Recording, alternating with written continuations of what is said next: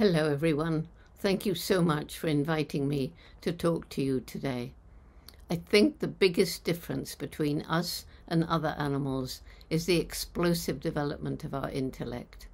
Of course, animals are way more intelligent than science used to think, but their accomplishments pall compared to designing a rocket to go to Mars, which released a robot to crawl around taking photos. So it's bizarre that the most intellectual creature to ever walk the planet is destroying its only home. There seems to be a disconnect between the clever brain and the human heart, love and compassion. Only when the two work in harmony can we attain our true human potential.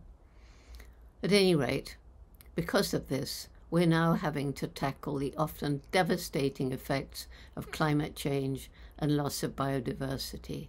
How sad we brought all this on ourselves by our disrespect of the environment and animals. What we have to remember is that we are part of and depend on the natural world for air, water, food, everything. Science has proved that just being in nature is good for our physical and mental health, and greening a city reduces the crime rate. But we depend on healthy ecosystems in which each interconnected species of plant and animal has a role to play. And as more and more species vanish from an ecosystem, it weakens and may collapse. The destruction of the environment is caused by several factors, including poverty, ignorance, the unsustainable lifestyles of so many of us, and international corporations competing to produce the cheapest products. Also, there's this crazy notion there can be unlimited economic growth on a planet with finite natural resources. In other words, businesses and governments put short-term gain before protecting environment for future generations. Many people ask me if I really have hope after seeing so much destruction and suffering in so many countries. And I want to stress that for me, hope is not just wishful thinking, it's about action. I see our species as at the mouth of a very long, very dark tunnel. Right at the end is a little star shining, and that's hope. But it's no good sitting at the mouth of the tunnel and wishing the star would come our way. No, we have to roll up our sleeves and crawl under, climb over, work our way around all the obstacles between us and that star. Things like poverty, climate change, loss of biodiversity, unsustainable use of natural resources, population growth, industrial farming, and all the rest. Of course, there are people working on solving each of these problems, but so often in silos, which is unfortunate because these problems are interconnected and they need to be solved cooperatively. As we all know, there's a good deal of armed conflict in many parts of the world, and this not only results in suffering and death, but also has a harmful effect on the environment. There are many reasons for such conflicts, but a major one, as for many animals, is over access to territory and natural resources. Therefore, the push to restore exploited and polluted landscapes is desperately important today. One of my reasons for hope is the resilience of nature. Places that we've utterly destroyed can, given time and perhaps help, be restored. Nature will take over. One example is Gombe. In 1960, when I began studying chimpanzees there in Tanzania, Gombe was part of the forest belt that stretched right across equatorial Africa. But by the late 1980s, Gombe was just a small island of forest surrounded by bare hills. It was poverty that had driven the local communities to cut down the trees for land for growing more food or making money from timber or charcoal. And I realized that unless we helped them find ways of making a living without destroying their environment, we couldn't save chimpanzees, forests, or anything else. So JGI started a holistic method of community-led conservation, and it's been super successful, and it's alleviating poverty as well as restoring the environment. From the very start, we've worked closely with local communities, listening to their needs and taking their advice. There are no bare hills around Gombe today.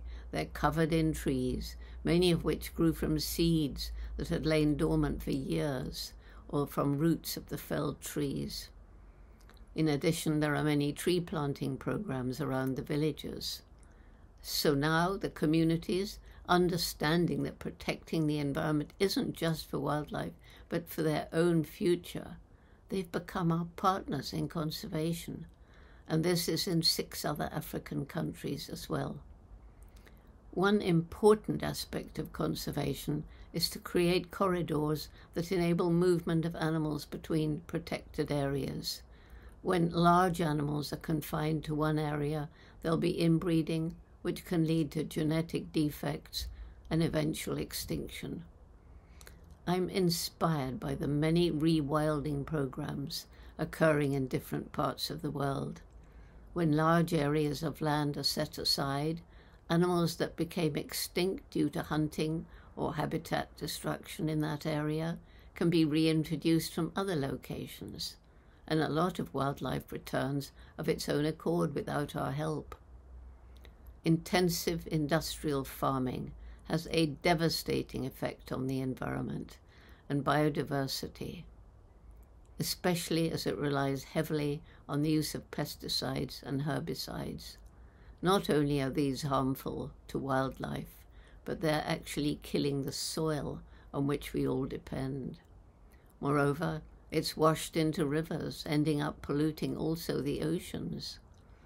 It's thus encouraging to find that more farmers are turning to regenerative farming, permaculture, and so on, methods which, by working with rather than against nature and using less or preferably no agricultural pesticides and herbicides, allow the soil to gradually regain its fertility and biodiversity to return.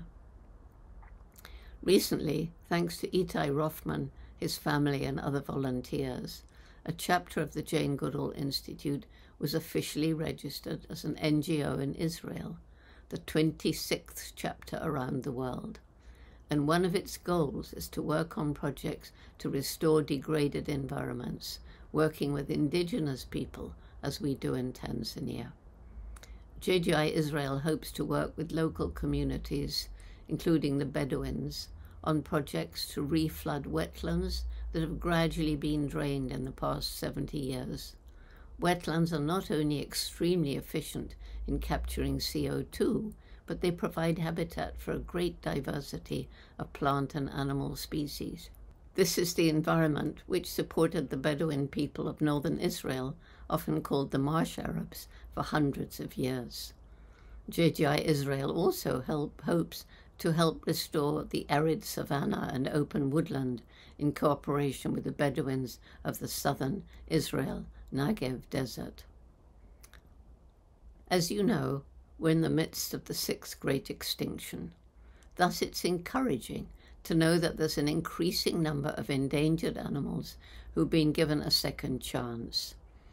This has sometimes involved captive breeding, and once there are enough of the animals with good genetic diversity, they can be carefully released into places where they once lived, thus creating a healthier ecosystem. This is where zoos have often played an important role. While unfortunately there are many really bad zoos, more like prisons, things are improving, and a number of good zoos are engaged in captive breeding programs which have actually saved some species from almost certain extinction. Some animals, extinct totally in the wild, were found surviving in zoos, and so captive breeding programs were started, often involving cooperation between zoos to improve the gene pool. Arabian oryx, for example, were at one time totally extinct in the wild, but as a result of successful breeding programs in zoos and sanctuaries in the Arabian Peninsula, the Middle East, and North America, many of them are now back in their natural habitat.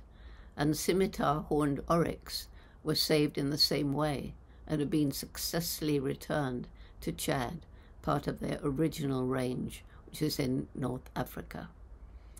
Sometimes the last few animals on the very brink of extinction have been captured from the wild for captive breeding programs, and these have enabled those animals eventually to be returned to the wild. I try to share as many of these stories as possible so that more people realize that these efforts can be successful and then can be replicated for other endangered animals. On the Arabian Peninsula, many animals, such as Arabian leopard, addax, and Syrian brown bear, are endangered, and already there are groups dedicated to ensuring that they don't add to the growing list of extinct species. Of course, it'll take collaboration of zoos, scientists, and governments across the Arabian Peninsula and the Middle East to successfully reintroduce these and other animals into the environment where they once roamed and ensure they're protected. I should emphasize the need to raise awareness about these issues. Here again, good zoos can play an important role by providing information, especially to children. JGI has a program, Roots and Shoots, that empowers young people from kindergarten through university, where, by the way, it's very strong, to get involved with projects to protect the environment and animals. There are active groups in 65 countries now, including Israel. The young people choose projects such as planting trees, doing beach cleanups, learning about wildlife, and getting out into nature. Outdoor learning is especially important for young children. They're naturally curious. They're fascinated by what they find. They want to learn more. And then, hopefully, they'll become stewards of the environment as they grow up. I believe that every school should include the environment as a subject in the curriculum, to include the threats we face and the ways we're working to solve them, and what they can do as individuals. As you know, nature disregards boundaries between countries. How wonderful it would be if conservationists and politicians across the Arabian Peninsula and the Middle East collaborate to protect and restore those habitats that are artificially separated by political boundaries. This would be a wonderful example of working across political boundaries to promote harmony between people and the natural world on which we all depend. So finally, I hope that this is a very successful, productive conference and that Israel will commit to a national strategy for ecological restoration. Thank you so much.